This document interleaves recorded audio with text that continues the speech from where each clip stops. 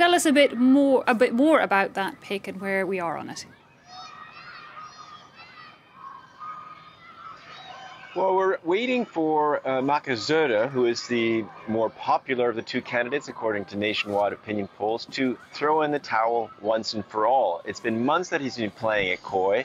He's the minister-president of Bavaria, that's to say the regional governor, and he's risen in the polls because of his hard-line approach on the coronavirus and the lockdown measures that were needed. He basically got it all right all along, right from the beginning, saying we need masks, we need social distancing, we need to shut down business. Armin Laschet, however, who is also a regional governor of North Rhine-Westphalia, was seen as prevaricating, saying he needs time to think about things. Let's have a bit of a lockdown until I'm not going to tell you when, and so on. And that's why Söder seemed to many of the party faithful as the more popular of the two candidates. Now, there are two sister parties within the conservative bloc, the Bavarian CSU and the CDU with the Christian Democratic Union, which is represented in the 15 other non-Bavarian regions. So they're really more weighty and the decision is more important. And Söder has said he will abide by it, and we'll find out very soon if that is indeed the case. It looks like he very likely will.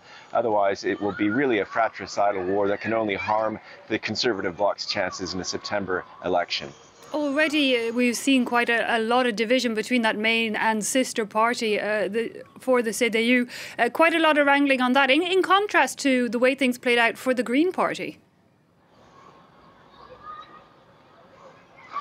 It is, and I think, it's part of the nature of the Greens, who are, first of all, they always have a male and female leader, that they're structurally built that way in the name of gender parity, and have been since their early days in the 1980s when they campaigned as pacifists against nuclear weapons in Germany and against nuclear energy. They've now entered in government at the federal level, and as well in the regions. So they're a more plausible governing party for Germans now. We know that they can govern. But you're exactly right. It really stands in stark contrast. And one wonders how much that contrast will be in the minds of voters come September, when the voters get to choose between the Greens, the Social Democrats, and the Christian Democratic Union, or the CDU bloc. Because they've certainly made a show of unity. And as we heard the new leader saying, really kind of taking advantage of her inexperience, saying, look, I'm not particularly experienced, but I'm about ending the status quo. I'm for renewal, which was a clever way of putting things. She's 40 years old. She doesn't have any actual governing experience, but she says she's for Germany at the heart of Europe, for prosperity, for freedom, and for security. Her party has a hard line on Russia and China, and that's important now. These are really becoming the major policy issues. Against that famous pipeline coming from Russia, the Nord Stream pipeline, they want an exit from coal, brown coal power earlier than the current government has it.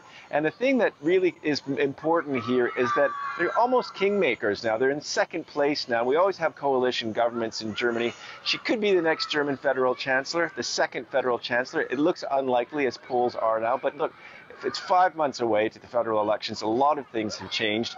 They're certainly in an important position, and she's definitely in a position to decide at least who some of the ministers will be in the next government, should things go the Greens' way.